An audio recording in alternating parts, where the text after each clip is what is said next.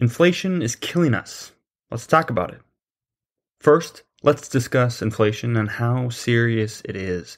We need to be rock solid in our belief that inflation is one of the worst financial phenomena we will face. Second, we'll chat about how we collectively can kill it. And third, we'll discuss what you individually can do to prevail against it.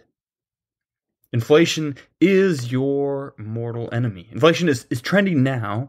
It's in the headlines, it's in the news, people are talking about it. But I've been talking about it for years.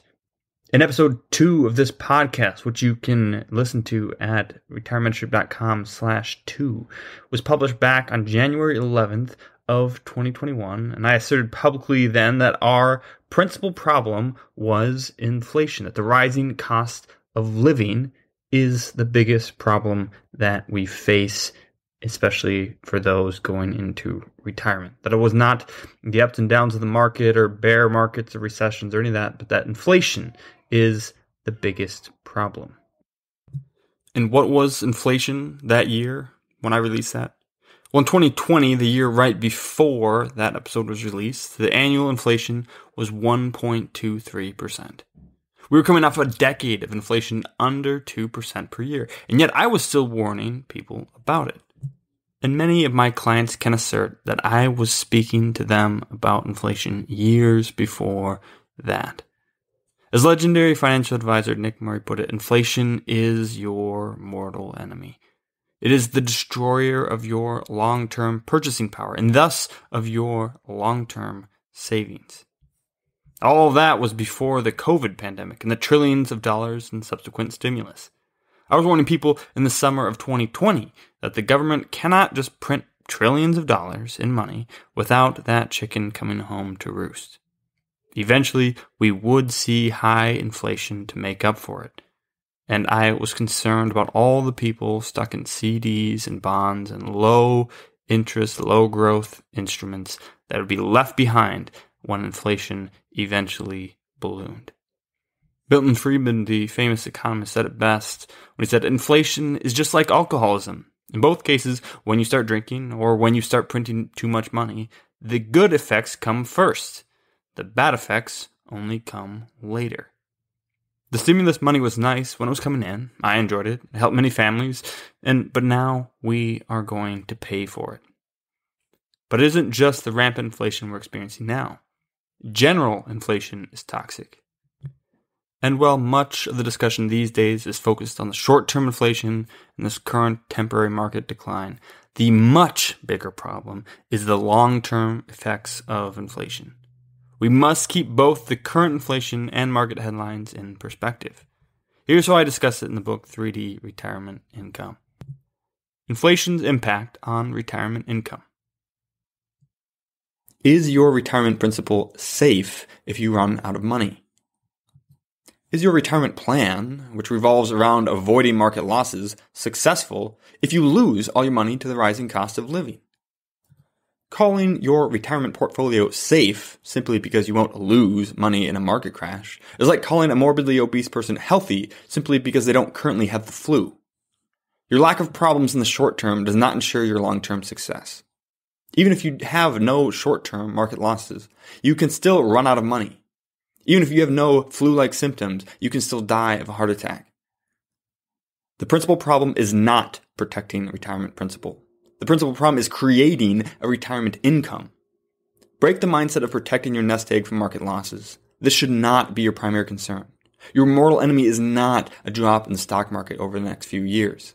Your mortal enemy is the rising cost of everything you need and want to buy over your lifetime. Inflation, the rising cost of everything we need and want to buy, is an insidious evil. It goes unnoticed in the short term. We rarely notice its effects month over month, even year over year. Especially during times of low inflation, it doesn't faze us. From 2011 through 2020, the average annual inflation was 1.73%. When, over the course of a decade, you see the price of a dollar menu item at McDonald's go from $1 to $1.18, you don't panic. It's not going to break the bank. Indeed, it would take 40 years for the prices to double at that pace. Most people wouldn't have a problem if inflation remained at that rate. Over the average 30-year retirement, a dollar menu item would go up to $1.68. No problem. But we knew the good times couldn't last. We were all reminded that inflation still exists when it went from 1.4% in 2020 to over 6% in 2021. At 6% inflation, prices of everything will double in less than 12 years. Over a 30-year retirement, costs will sextuple. Your McDouble went from $1 to $6. Is your safe fixed income portfolio or fixed annuity going to keep up with that?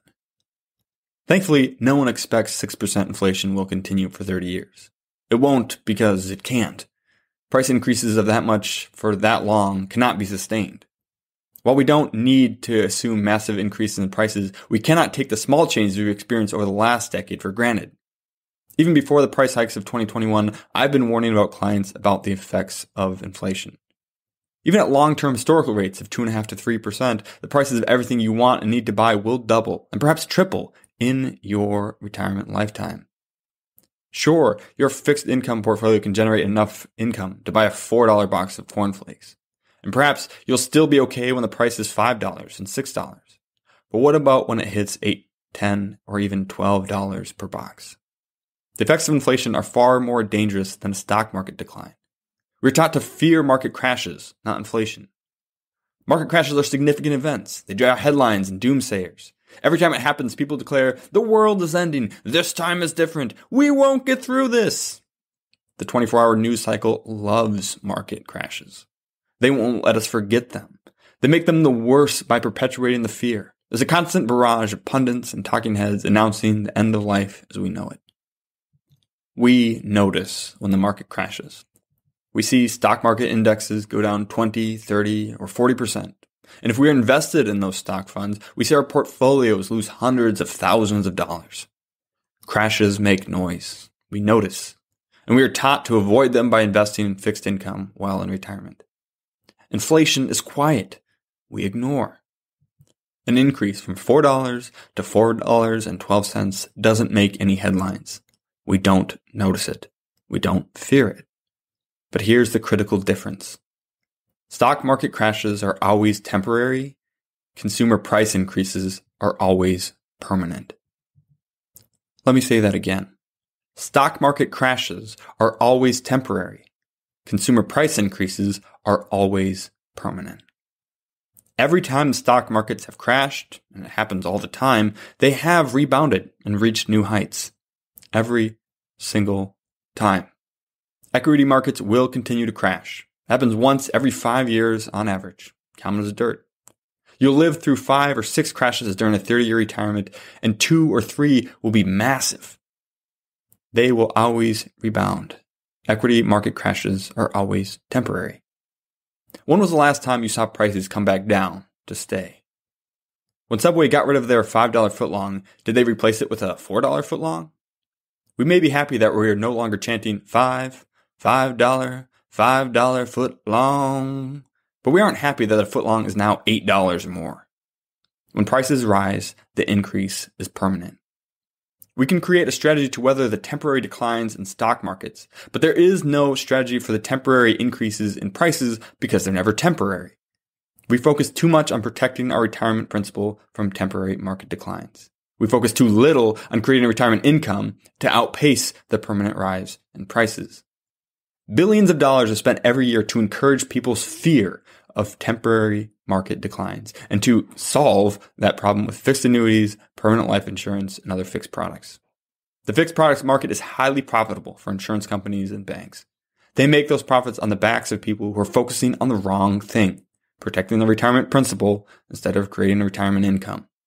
This book will show you how to create an income strategy that will help you weather temporary market declines, but more importantly, it will help you defeat your mortal enemy. What can we do about it? Inflation is a cancer. It is going to take some fiscal chemotherapy to deal with it. Credit to Nick Murray for this analogy. The chemo is not fun. Rising interest rates are not fun.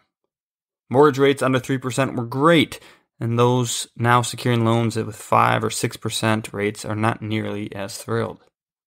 Much has been said about how bad the market has been in the first half of the year.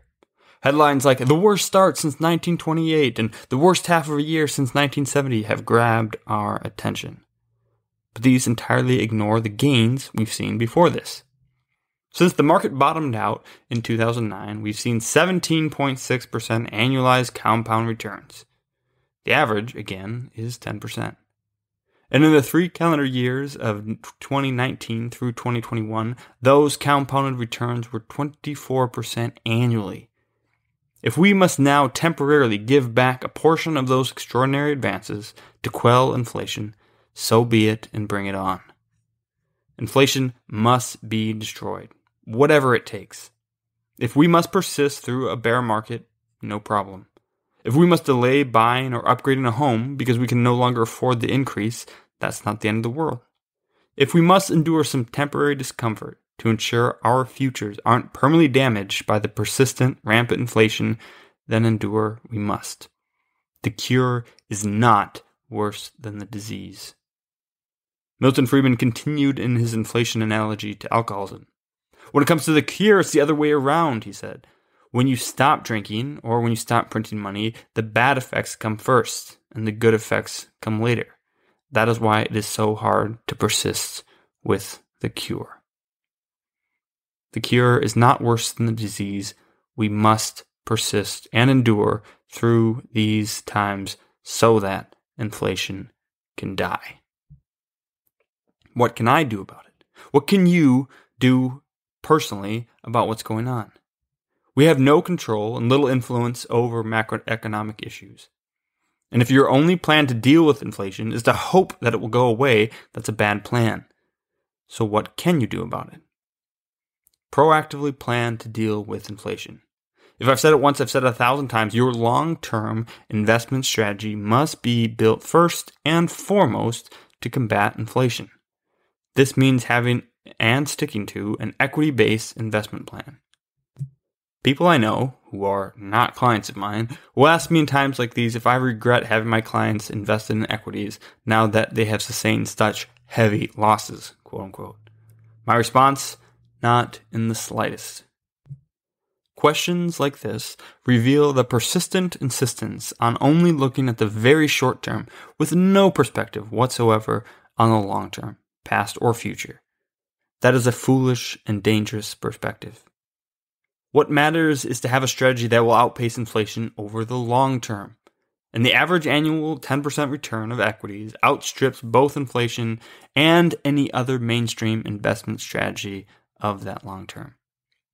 I would also gleefully point out, even over the short term, equities remain superior. Over the last 2 years, the total inflation, as opposed to the annual inflation, is what, about 10, 12%? Maybe, if that. And what have your CDs wrought over that time? 1%? How about your bonds? Oh yeah, the total bond market index is down about 14% from 2 years ago. Are those holding up against inflation over that time? A resounding no. This inflation is destroying every other type of investment. Meanwhile, the total return of the S&P 500 over the last 2 years, ending June 2022, is still around 28%. Did you hear that? Equities are up 28% from 2 years ago, even while they are down. We could sustain a much deeper temporary decline in equities and still be above inflation. So what can you do? Have an equity investment plan and stalwartly stick to it. If you enjoyed that, you would love being part of our free membership community. It's called Retire Membership, and it has a host of benefits, all for free. For example, you can always buy my book, 3D Retirement Income, on Amazon. But if you join us at Retire Membership, we will send you either a hard copy or paperback for free, provide the ebook and the audiobook so that you can listen to it if you don't have time to read it. In addition to that, we'll also provide you with a bunch of content that you can't get anywhere else. For example, we have our quarterly Retire Mentorship magazine, which comes out quarterly and has no ads whatsoever. It's just timely content to help you stay the course.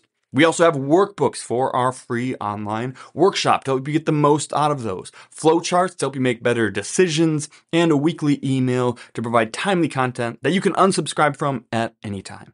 We never ask for any payment information, and we never share your information with anyone else. We just want to provide timely content and help you stay the course to retire successfully and stay successfully retired. There's no reason to wait, so join us now at retiremembership.com, where you can click in the link in the description and it'll go right there. We can't wait to see you in the community. Cheers. This podcast is educational only and is not investment, tax, or legal advice.